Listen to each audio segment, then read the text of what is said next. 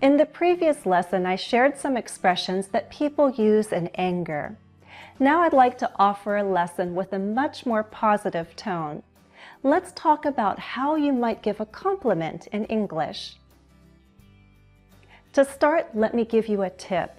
Always be sincere. Don't try to be too flowery with your words. Keep your words simple and genuine. That kind of compliment will be appreciated.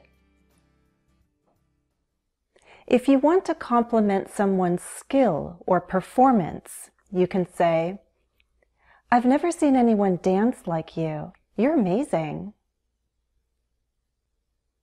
"You're a really good dancer. I wish I could dance like that." Informally, you'll hear people say, "You nailed it. You totally nailed it. You nailed that performance."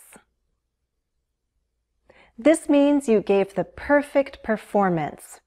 I also hear a lot of people say, especially younger people, "You killed it." And if it's still happening, you're killing it.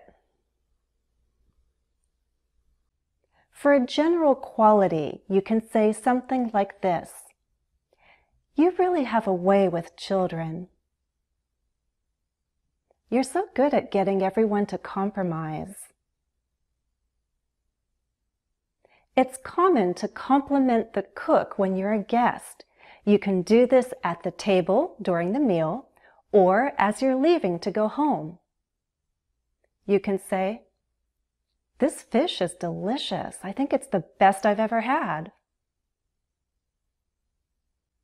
"This fish is delicious. It's the best I've had in a long time." "Dinner was absolutely wonderful. I enjoyed it very much. Thank you." When someone looks particularly good, let them know. You can tell a man or a woman, "You look great." You could say to a woman, "You look so pretty today. That color really suits you." "That's such a beautiful dress. It looks so good on you." For a job well done, you can offer these compliments. "You did so well. You did really well." "You did a really good job."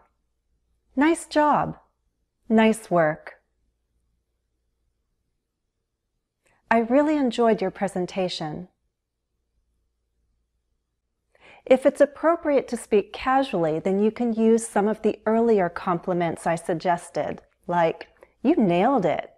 "You're killing it." Can you think of other compliments? What's the best compliment you ever received? Tell me in the comments. For more practice, you can go back and listen to the compliments again, and one by one, listen and repeat. Try to follow my rhythm and intonation.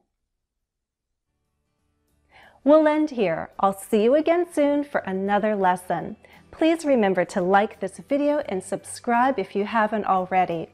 As always, thanks for watching and happy studies.